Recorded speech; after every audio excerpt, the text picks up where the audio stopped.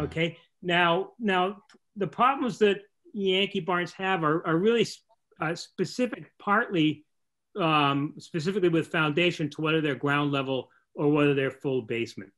Okay. Now, and the important thing to remember about a ground level Yankee barn is that when it comes to the foundation, and this is true of all timber frames, is the most important part is where the load bearing points are, and those are under where the posts are. Okay. So this is a ground level Yankee barn, Moulton Farms, and you can see a sag in the roof there. And that's because the foundation, which is a dry laid fieldstone foundation, has started to fall away underneath one of those side posts, and it's got a bend in it. And this barn is in pretty sad shape. You know, siding looks bad. Roof is an old metal roof. If you flip to the next slide for me, Beverly. Okay, hold on. Uh-oh. No, don't say that. There you go. So the other problem you're going to have with a ground level barn, right, is that the floor a lot of time is close to the ground. Go back. There you go. So the floor is close to the ground, right? And so it rots pretty easily, right? And this is at the entranceway, so it obviously rots easier. And so that, you know, the floor will start giving out. And we can go to the next slide. And then due to the floor giving out, due to the foundation moving on the outside, we'll start getting joint failure up higher in the frame. So in this picture, you can see a knee brace. That's the diagonal piece there, where the tenon has pulled out of the mortise, and the broken out piece is where the peg was through into the mortise. And you can see somebody's added a scab of wood onto the post there to try and keep it from spreading more, okay? And the important thing when you're looking at a barn and you're deciding on the repair and whether you're gonna, so when you look at a barn, and when I'm doing an evaluation of the barn, the first thing I'm gonna do is look at the basement and look at the foundation, but then I'm gonna set up a laser level that's gonna shoot a line in the barn, and I'm gonna measure down from a common joint, okay, in the barn timber frame. And that's gonna tell me what posts have dropped. And I'm gonna look at the joinery too at the same time. And if the joinery is pulling apart bad enough where I'm concerned about the structural integrity of the timber frame, then that automatically says I'm gonna have to pick up that barn to re-put it back together again. And so as I pick it up, I put come-alongs on and I pull the joinery back together again and replace missing pieces. But if the joinery is not pulled apart and the timber frame, you know, the foundation has failed a little bit, then they have a choice. I can choose to stabilize the barn in the shape it's in, okay? And that's a lot less expensive than picking up a frame, leveling it off, plumbing it, and putting it back, you know, into the original shape it was in. But you know, it's the damage to the frame that's going to determine that.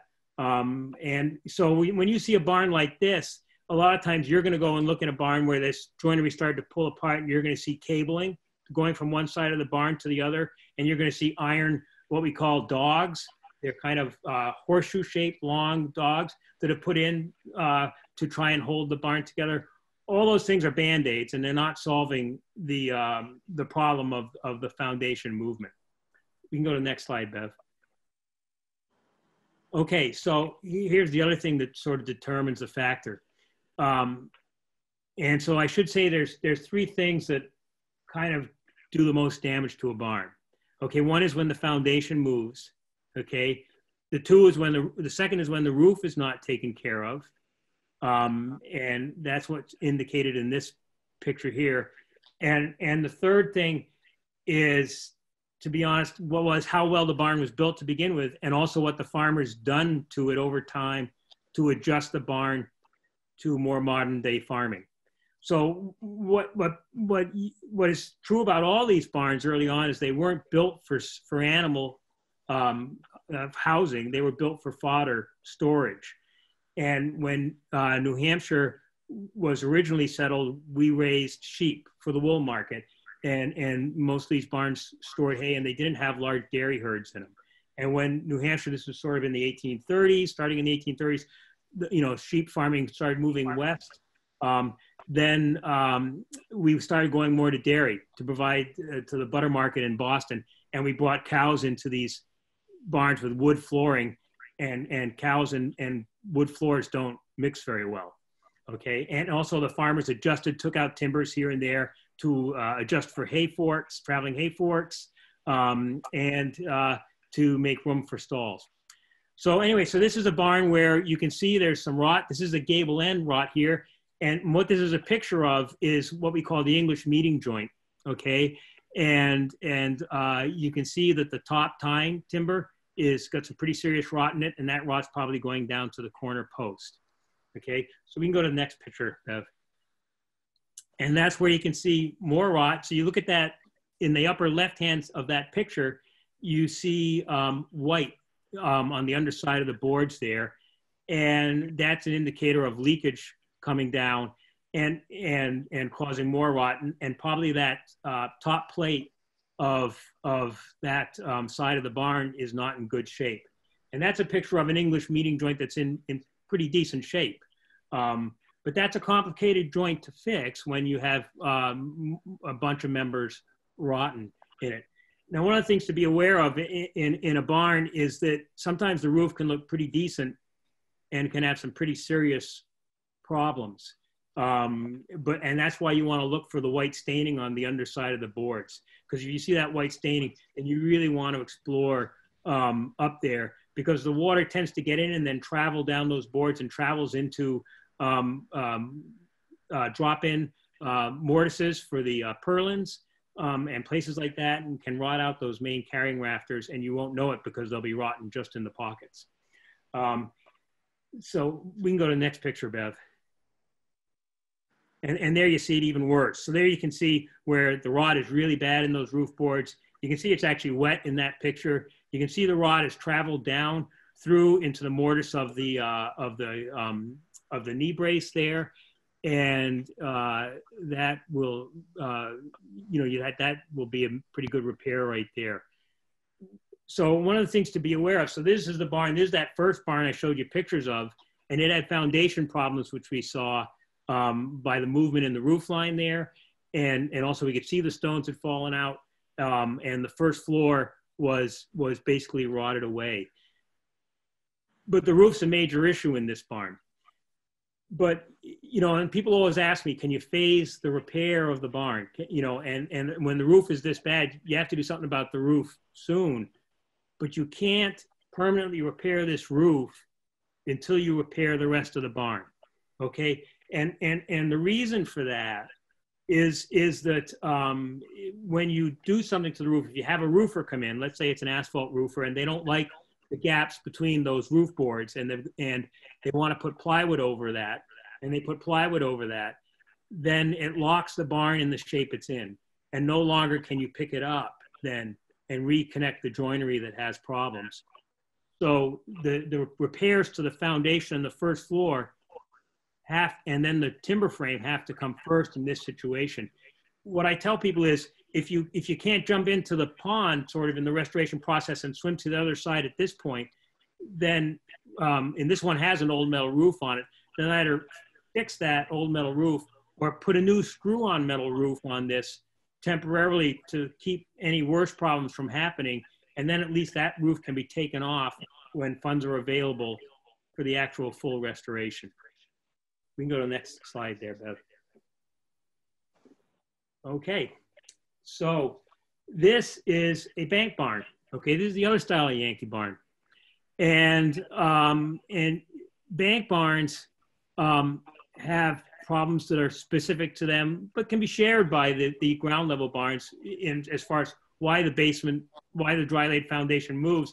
But in this situation, in a bank barn, it's going to be telegraph a lot worse into the upper frame. So the problem with a bank barn is poor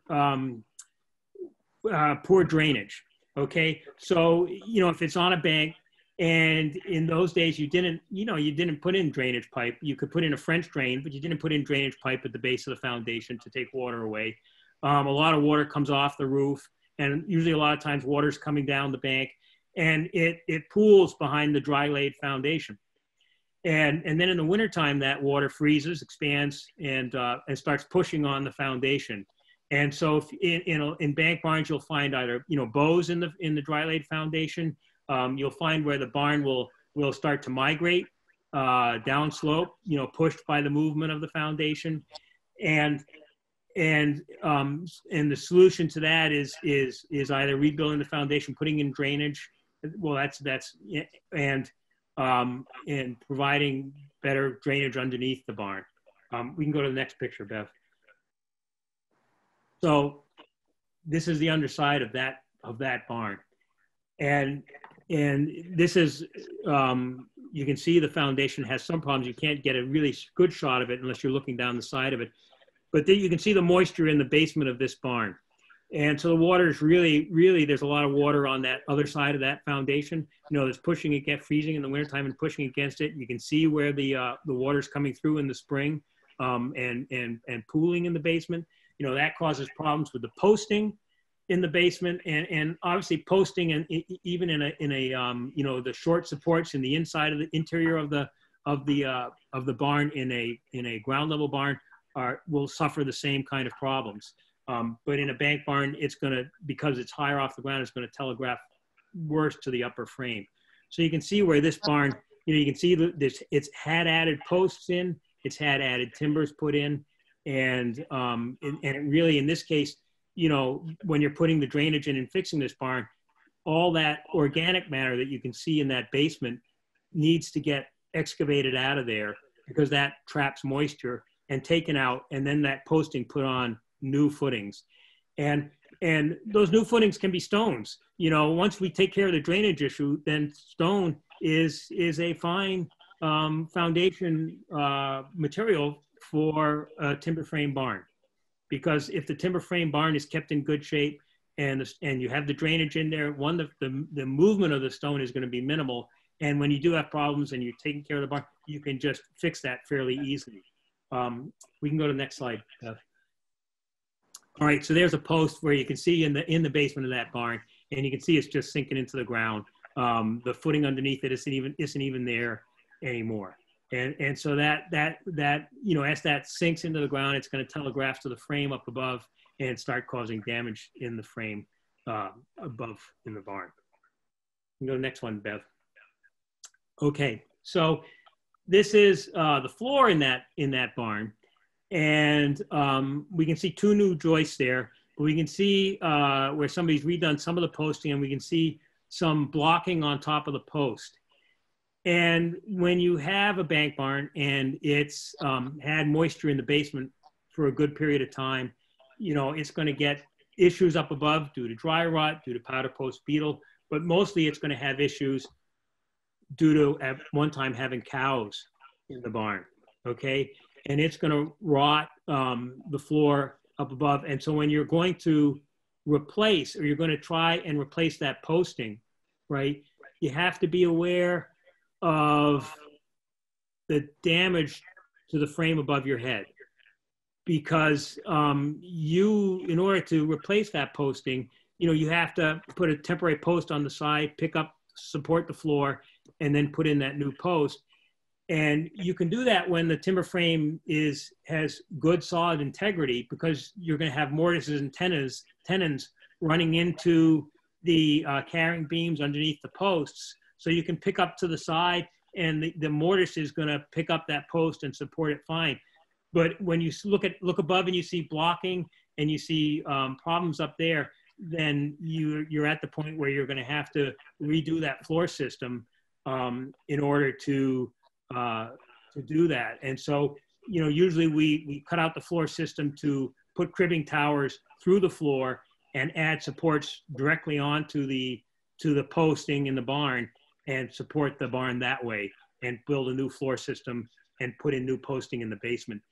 You can fix this by adding new timbering underneath, but it involves a lot of complicated supporting and cribbing to make sure that everything is supported. Okay, Bev. And once again, here's another example of that. You know, you can see where the tenon is popping out there, and you can see, well, one, you can see whitewash up there, and you can know that cows are up there, and that's an instance where you really got to look above you and see what's happening before you try and move things around and look in how you're going to support the barn. And the other thing is you never pick up by just a post and a jack. In order to be safe, you have to build cribbing towers, and you know, a cribbing tower is built with, you know, I use timbers that are 6x8, and then you build a sort of like a Lego system. You build a tower that's four-sided, like a box, so the box will be 4x4 by the time you get up there, and your jack goes at the top there, so you're protected and you don't have to worry about kick out. You can go to the next picture, Beth. Okay, now this is looking down that foundation. This is the uphill side of that barn. And you can see the movement in the stones. They're being pushed out. There's a bulge in that wall. This is also an example of actually a dry laid stone foundation that isn't built with very high quality stone. So there's a lot of round field stone in this foundation, which makes it much more difficult as far as building it and supporting the barn. And when they built foundations in the days, you know, when this barn foundation was originally built, obviously they were doing it with oxen and stuff like that. They were going for height rather than building the foundation more monolithically. Today we build a foundation where at the base of this foundation, you know, if you were looking into the soil on the uphill side of that, on the outside of that barn, that foundation would probably be 7 or 8 feet wide at the base, and then batter up to the barn. And on the inside, it would be wider at the base than the sill up above, and it would batter up that way as well. So it would have a you know, not a lean is the wrong word, but by batter I mean if you put a plumb bob up from the top of the foundation would be, you know, 6 or 7 inches in from the base of the foundation on the inside, and on the outside, like I said, would be 7 feet wide. And they also didn't use pie stones as much because they were going for height. You can go to the next one. Okay, this is a barn in it's Powder Major Barn, Maybury.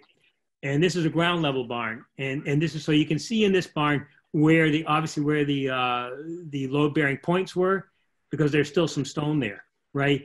But the rest of the foundation has fallen away. In repairing this barn, you got a choice of either, so there's a ground level barn. So the choice is either building a full, you know, a sort of frost wall foundation, the length of the barn, or just supporting the load bearing points, you know, but you still put in drainage, and you still put crushed stone underneath the stones. So we would, in this case, you know, we would support the barn, take out the old foundation, dig a trench for drainage, you know, down below frost, and build up our stone towers if it's for load bearing points, or start the foundation at that point with a drainage pipe at the base of that outside with crushed stone around it, and crushed stones to start laying the foundation on. And the reason we use crushed stone rather than like crushed bank one, which has sand in it, is crushed stone has 99% compaction, just putting it into the hole, and that gives you a good start for leveling off your stones. And then when you put that pipe in, then you want to make sure you put a fabric above it to make sure that it doesn't get clogged, and then that runs out to daylight. Okay, Bev. Okay, this is an example of drainage going in. This is in Prescott Farm in Laconia. You can see that drainage pipe going in, the crushed stone at the bottom. You can see some of the old foundation still on that very end to an attached barn. And you can see, if you look beyond at that foundation, you can see how it was failing. Because if you look at the outside stones of that in the basement side of that You can see how far away they are, how much they've been pushed by the moisture, okay? So you can see the drainage going in the bottom, the crushed stone. You can see the cribbing towers that I'm talking about. And we're just about ready to start laying stones in this situation. Okay, Bev. Next slide, Bev. Are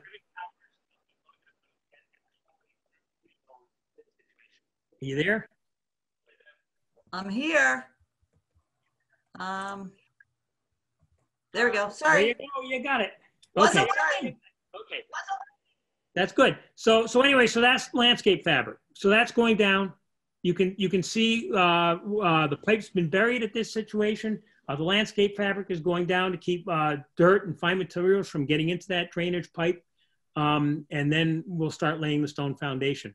So there's a major project when you relay a dried stone foundation. So I want people to understand that this is sort of the big fix, because you can obviously go to concrete in these situations. And if you're going to go to concrete, then you want to make sure that, one, the drainage is still going in there. Two, you can only pour a new concrete foundation, obviously up to a certain point, because to get the concrete in there, and then you're going to finish on the top of the ground of the concrete foundation to the barn with either granite sill stones or with cinder block. But the important thing to remember when you replace a dry laid stone foundation in a barn, specifically in a big Yankee barn, is that it can't be an 8-inch wall. Okay, an 8-inch wall going down the length of a big barn will not survive. It really needs to be, if you're going to do an 8-inch wall, then you've got to do supporting little support walls on the inside, or you've got to build a wider wall. And I specifically would like to see a wider wall so that you can then, if you want to add granite sill stones on top, that's better. But don't, if you build, I looked at a barn in Canterbury where they put a concrete wall in, 8-inch wall.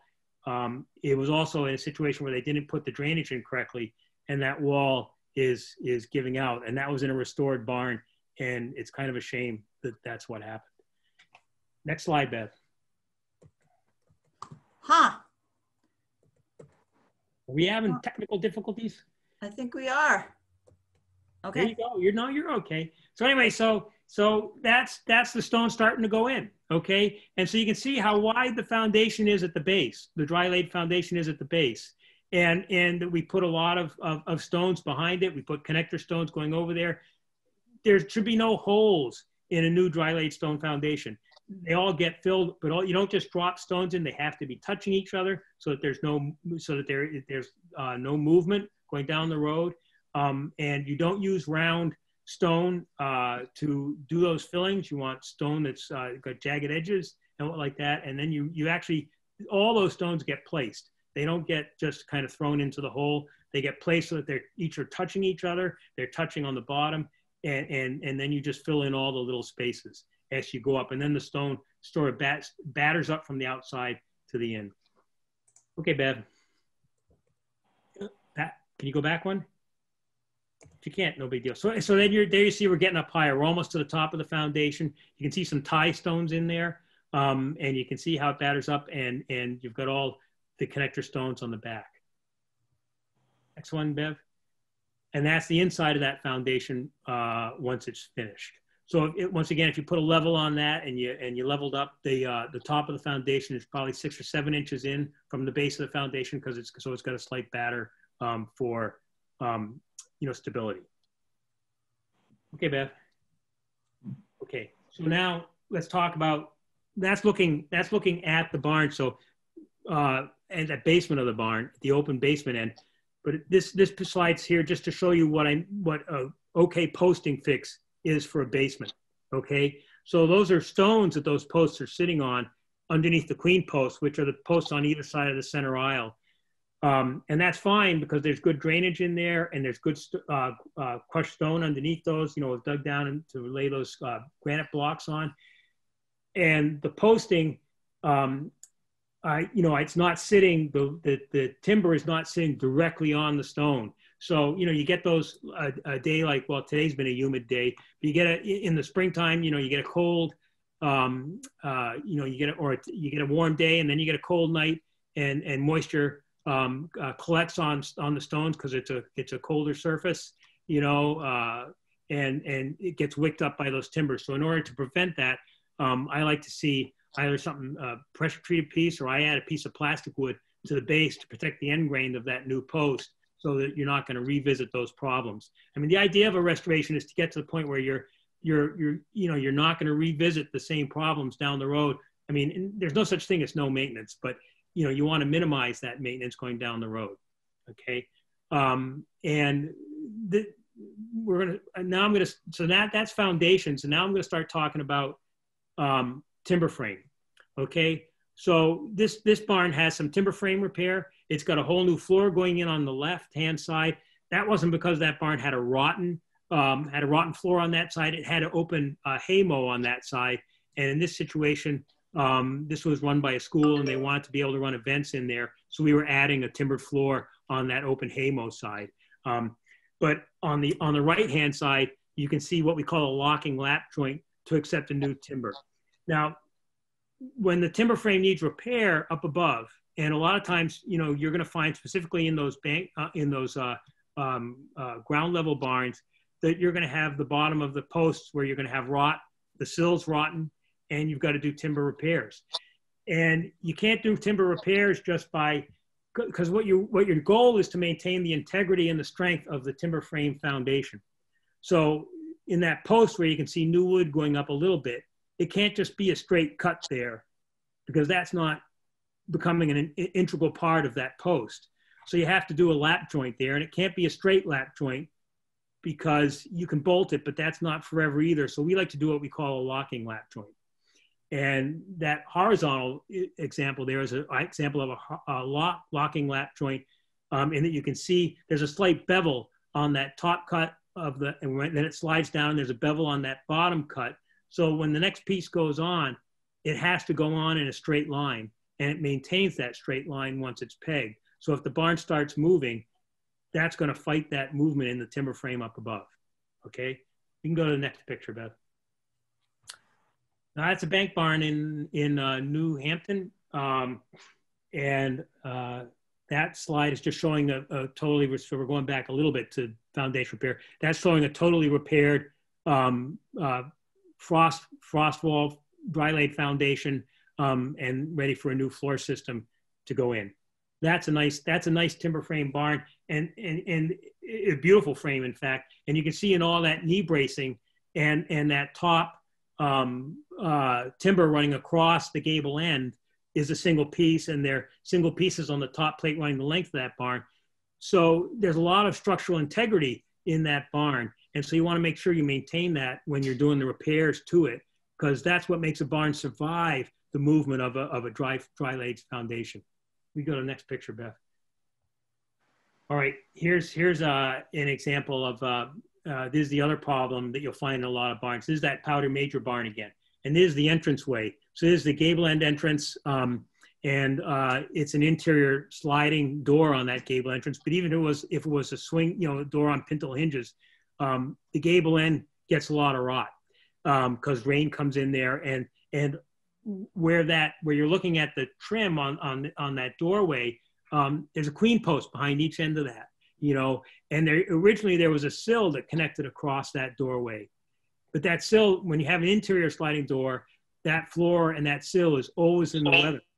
So that sill tends to rot away, and it rots away even when it's an outside barn, like I said. And the common repair to that was to pour a concrete threshold, okay? Now, usually the concrete threshold is just the rotten sill is taken out of there, the concrete threshold is poured, and it usually encapsulates the joists that are running down that center aisle of the barn, and they'll continue to rot, and you'll have a lot of problems in there. And so this is a short-term solution to that, because the farmer just wanted to keep farming. He didn't have time to really fix that. And everybody, I always repeat this myself, but there's two things they should have never shown farmers, and one was the invention of concrete, and the other was the invention of the nail, because they poured concrete to replace rotten timbers at entranceways, and they added nails all over the place where it wasn't a good idea. you know, when you see a mud board or a trim board put on with 20 penny common nails, then you know there's rot behind there somewhere. Okay, we can go to the next picture, Bev. So there's the side picture of that entranceway. And you can see the concrete, but you can see the trim's rotten. And the sill would have usually run right where that concrete was, connecting across the gable end, connecting the two queen posts across the gable end. And probably that bottom of that queen post is rotten there. So in these situations, we want to remove that concrete. We want to fix the sill, and we want to patch that queen post with the proper kind of joint. Go ahead, Bev. All right. So here's an example of a door of a gable end, the center aisle entranceway being repaired. So this had concrete across the front end, and the concrete's been removed. And what I like to do, because I don't want to revisit this problem. So I don't want a concrete sill there, but I want the joists to be connected into something, a new timber and a new sill that's going to connect back where it's going to be out of the rain. So I add a stone threshold and then move my timber that my joists going down the entranceway can drop into. And so when the door is closed of the barn, it's not going to be in the weather anymore. Okay, Bev. So you can see in this situation, you can see the new threshold in place. So that's a granite threshold, and you can see the ramp being built to bring yourself up there. So now the sill is there to connect across where those queen posts are on either side, and the timbering is out of the weather. Okay, Bev. And there you can see where the ramp is on the other side. Now, the important thing to note in this picture is you want to have airspace, right? You don't want to have the stone right tight to the sides or tight to the new timber in the back. You want to have airspace, and you want to make sure that that doesn't get full of stuff so that you don't revisit that rot problem again. Okay, Beth. Yeah. Okay, so this is a bank barn that I did looked at for the Preservation Alliance. And this is a quick fix to the foundation moving. And this never works. But this is one of the reasons why they shouldn't have shown anybody invention of concrete. But so this is where a concrete wall has been poured on the inside of a Boeing dry laid stone foundation. And the stone is going to keep moving. In this case of this wall, it doesn't go below frost. It's just poured down to the dirt there. And so it's gonna move. And this just complicates the repair scenario of this barn because it's a hassle to remove that concrete. But this is never a good solution. Pouring concrete on the inside of a dry laid stone foundation to try and stall the movement or to be a repair is just burning your money. Okay, next picture, Bev. Example of powder post beetle. I just want people to see that. Those are powder post beetle trails in the basement of a barn. The way to solve that problem is by spraying with a product called Boracare. It takes care of the powder post beetle. It's not a toxic product for pets or for people. But you also, when you do that, you want it. So this gets the environment for powder post beetle is the moisture. So when you have a lot of organic material in your basement or underneath even a ground level barn, which is it's harder to remove, but you want to remove that stuff. You want to put in a vapor barrier. You want to put in some stone under there and keep the moisture down. Okay, next slide, Bev. Okay, there's a corner of that barn in Prescott. The trim boards here were nailed on with 20 penny spikes. So you knew there was some problem underneath. You couldn't see that from just looking at the trim before it was removed, but you can see the corner post is gone. The sill going off of the corner post, actually in both directions in this situation, is gone, and it needs to be restored. So now we're going to get into the timber frame restoration. Go ahead, Bev. Uh-oh. Froze again. Yeah, hold on.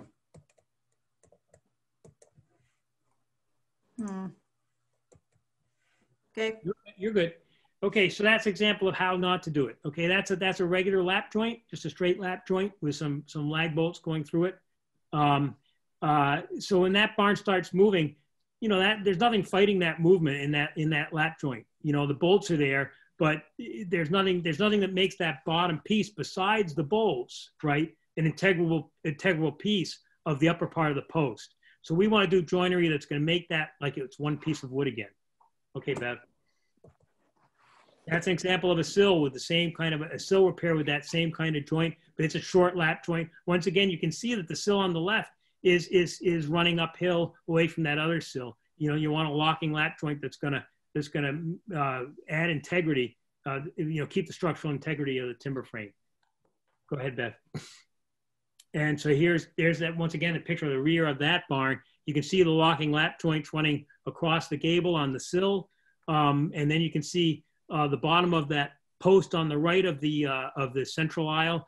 There's a repair on the bottom. Once again, that's a locking lap joint. So when that's pegged, because of the angles, not only in the short shoulders but in the long angle of that joint, it maintains it puts back in the structural integrity of that joint and keeps it from moving around.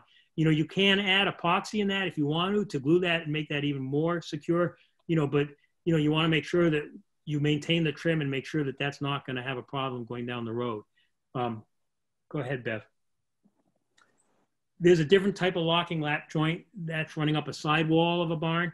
And it's a flat locking lap joint, but those little 2-inch stubs on either end ensure that that has to go together on a straight line and maintains that straight line, because they won't slide into each other unless it's a nice straight line. That's part of the fact that it's a 2-foot lap, but it's also because of those little stub tenons on either end.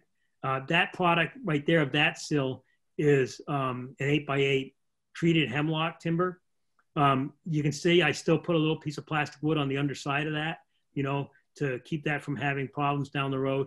If you weren't using treated hemlock and some sort of treated timber, let's say that was just going to be a regular pine timber, you know, probably that plastic wood and making sure you're not going to have a lot of splash up is going to keep that sill lasting a long time.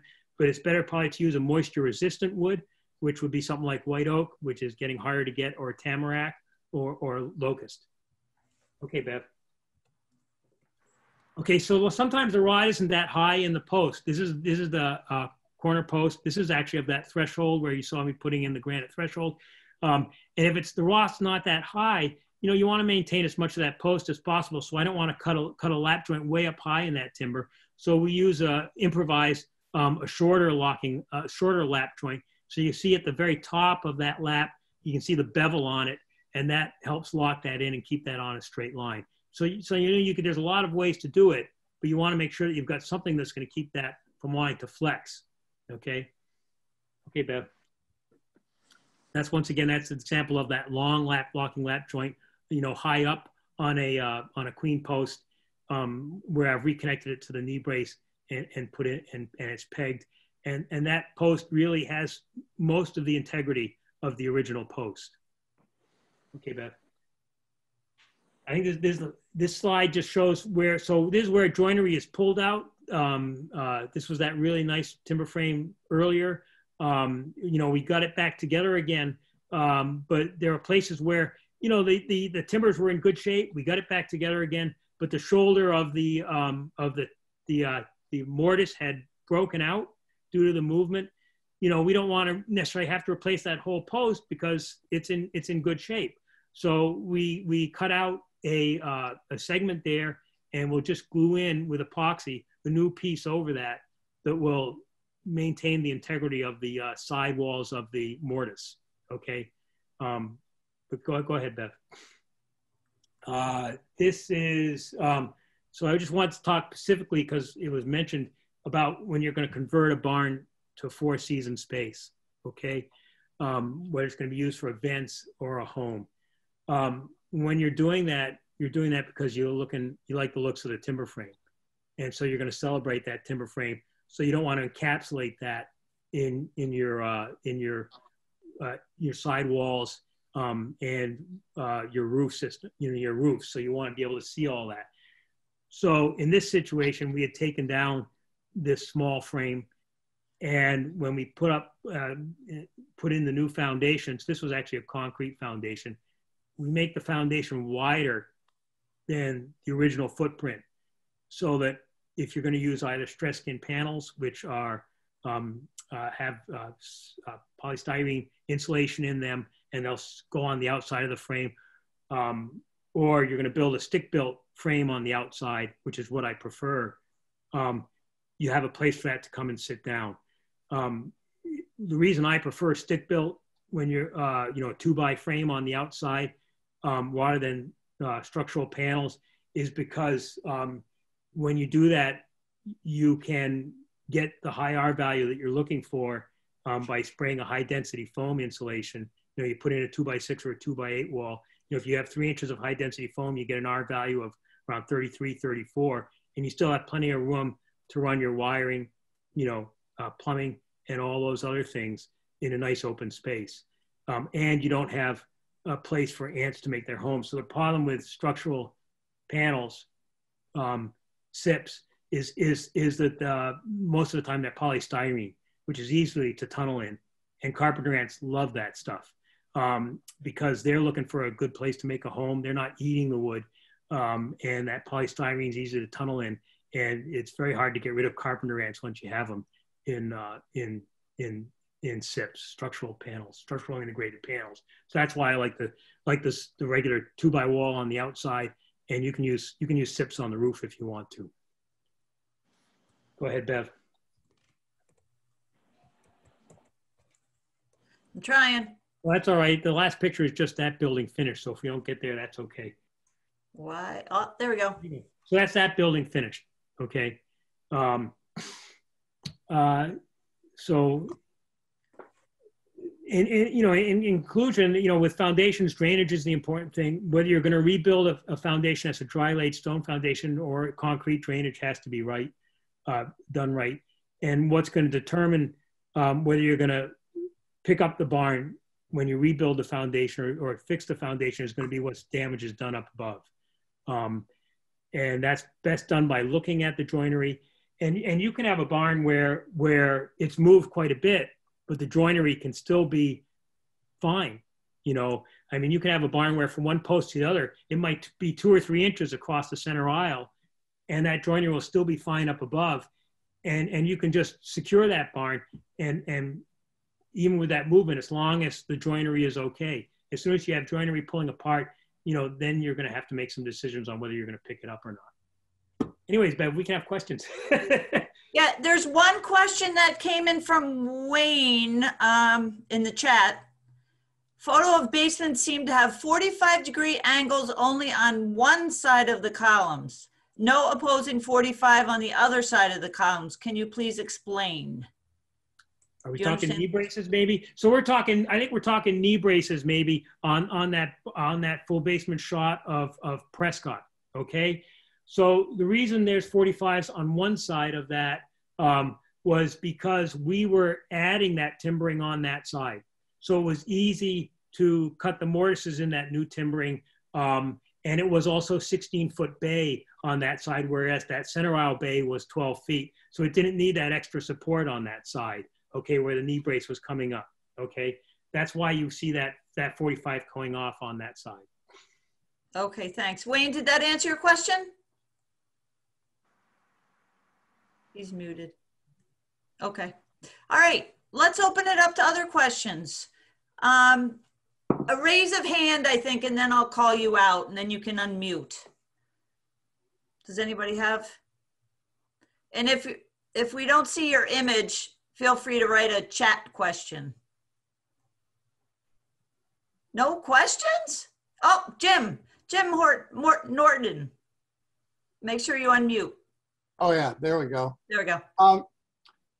In looking at most of the barns we have, and again, mostly Connecticut, a few Massachusetts, it seems rare, but much better being a practicing structural engineer to not only have the knee braces at the top, for stability, but the barns that seem to hold up better are the ones that actually have the knee braces at the bottom, sure, from the post to the sill.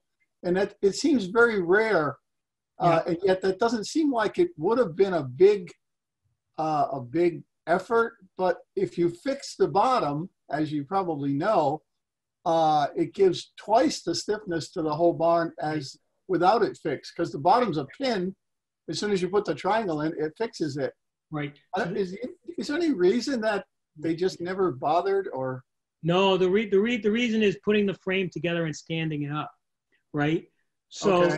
so in a early barn where you've got the English meeting joint, you know, it's going to be mostly sidewalls and that are put up, you know, where it's a later barn, it's going to be, you know, a section across the gable end that's going to be bent, that's going to be stood up, and it's, in order to get that knee brace, you can stand it up into a knee brace, right?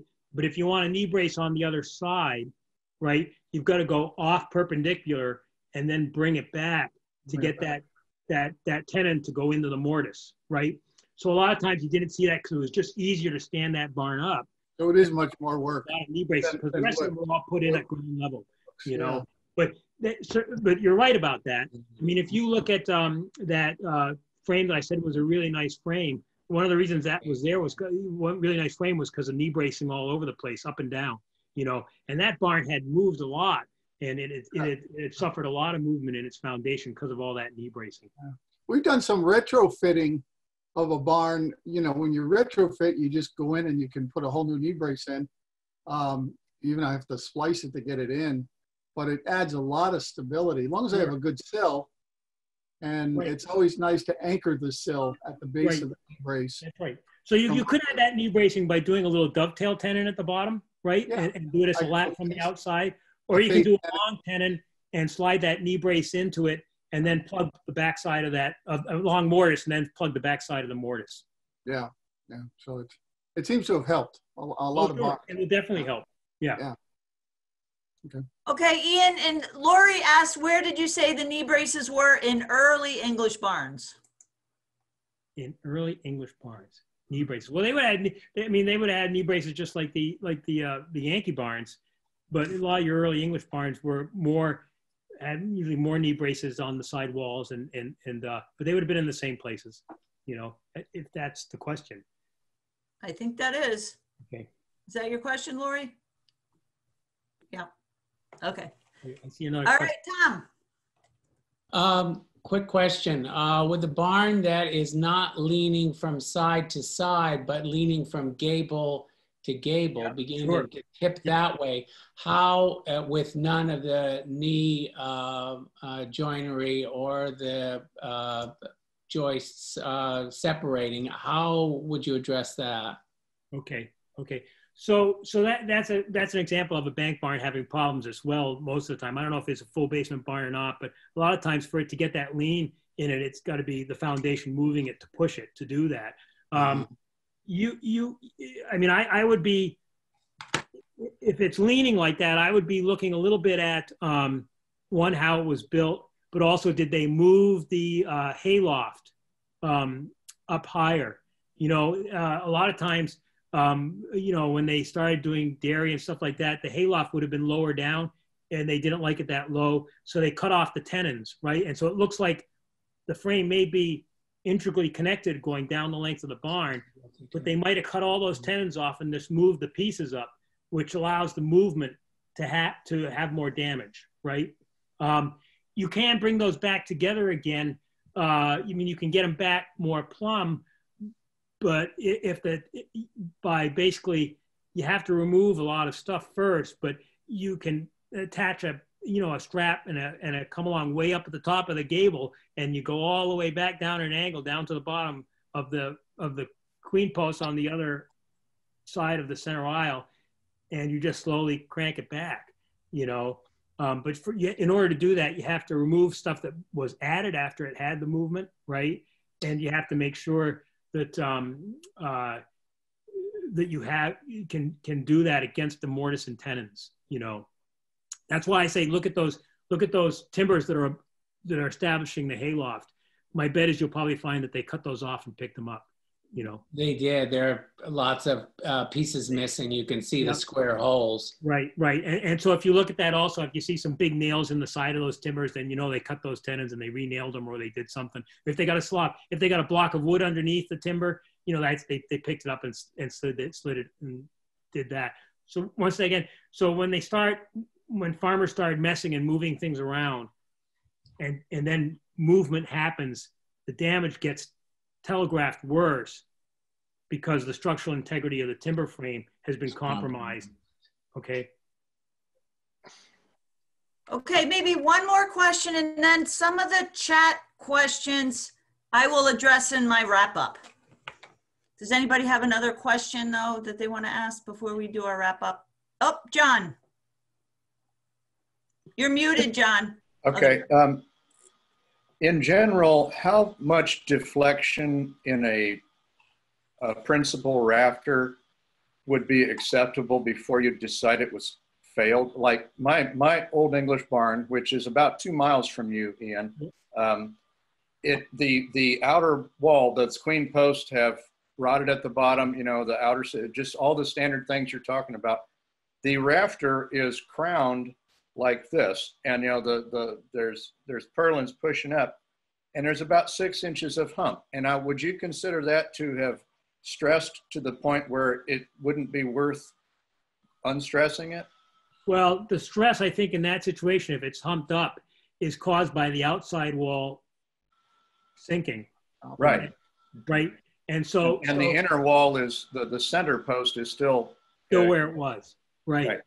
So in that situation, I would, if the sills are bad and you're repairing those sills, I would get that jacked up and take that, it'll take that hump out. Okay. Okay. So the timber would still be salvageable, you'd think? Oh, yeah, sure. I mean, that all depends on what the roof is doing on, you know, above that, you know. I mean, if the roof is in good shape, so if you're looking at those boards and you don't see any white, then yeah, that's okay. Yeah, there's some of that, but I'm going to try to address it. Okay. Thank you. Appreciate that. Sure. Okay, so I think we need to wrap up. This probably could go on all night, but we were trying to keep it close to an hour. So I want to thank you all for joining. Thank you so much, Ian. Ian's just a wealth of knowledge about barns. Some of you have asked about virtual assessments or other assessments. The Preservation Alliance, besides Ian's virtual assessments, which I'm not sure how many more of those he's doing because he's done so many, we do have a barn assessment grant program. We have a barn page on our website. I encourage you to read through that. It talks about our assessment grant program, where we offer small matching grants to have a contractor like Ian. We have a big long list of contractors who will come out to your barn, do an assessment, write up a report prioritizing the needs and giving you some rough cost estimates. That is a matching grant program where the grant is a full 500. You contribute 100 towards that match. You do have to apply for it. So all that information is on our website. The other really important and key piece of information on that website is the barn tax incentive program for New Hampshire agricultural structures.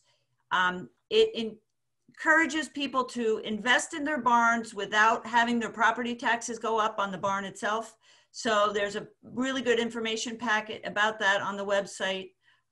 Right now we have over 100 towns participating in the program with over, I think it's 603 agricultural structures in the program that are protected by, it's a 10-year preservation easement in exchange for you committing to maintain your barn. The New Hampshire Preservation Alliance does not administer that program. That application would go to your towns. We just help promote it. But I also speak with a lot of town administrators. So if you have any questions about the application that gets submitted to your town, I'd be happy to help you with that. And even if your town is one of the towns participating.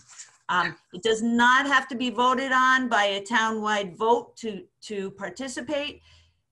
If you want to apply, the select board or town council has to review your application, then it's up to them to decide whether or not they want to support it, okay? So we do have this great barn resource page on our website, nhpreservation.org, and there's all kinds of good stuff on there. My email address is on there as well. Any barn related questions, I run the barn program at the Alliance, so happy to help. Always love seeing photographs of barns, problem barns, beautiful pictures, whatever, send them to me. We love that. If you are interested in having a contractor come out to your barn, and you're not interested in the grant program, I have a big long list of barn contractors. We have a great network in New Hampshire. We're very fortunate of contractors all over the state who help and are very supportive of the historic barns in New Hampshire and beyond. They do go beyond. A couple of program notes I wanted to mention. Tomorrow evening, the National Barn Alliance is hosting our very own John Porter. John Porter is the author of the newly revised Preserving Old Barns. He wrote the original book, 15 years ago or so, and then we just revised it, expanded version of it. So he's going to be featured on the National Barn Alliance Zoom call tomorrow evening. That information's on our website. They actually said that you had to register by Sunday, and I sent them an email today asking if we could still register. They didn't get back to me, so I'm not sure about registration, but I would send them an email anyway if you're interested, and that's tomorrow at 6 o'clock. And then if you can't make tomorrow, John's actually doing another one locally, and I forget which historical society, but it's a Zoom one on October 5th. And he does this through the New Hampshire Humanities, the Humanities to Go. So he has quite a few of these set up over the next few months. And we have them all listed on our website. So you can find out about those through us. And there's we have a whole calendar of events related to preservation programs and functions and things. So feel free to check that out as well.